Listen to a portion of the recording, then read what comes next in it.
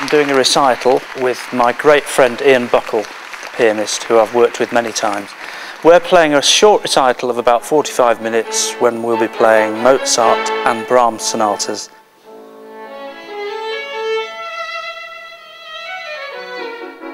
I'm the leader of the Orchestra of Opera North, and I've been doing it for 31 years.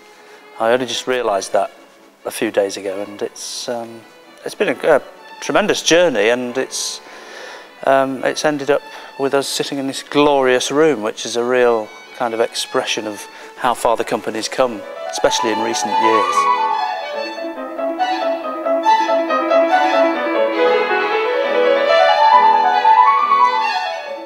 This is Mr. Guadagnini, as I call him. Fabulous Italian violin from about 1757. I own some of it, but not all of it. It's owned by a syndicate of people, and it's changed my life. It not only looks beautiful, but more importantly, it helps me in everything I try and do.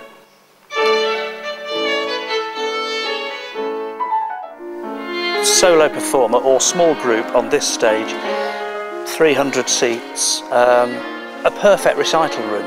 The acoustic, I think, is pretty perfect.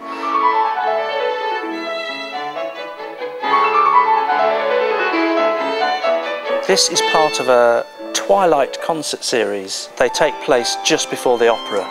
People come here into this new place, which is lovely, free of charge, and they go to the pub, and then they come back and listen to the opera. And it's great. I mean, it's a lovely evening.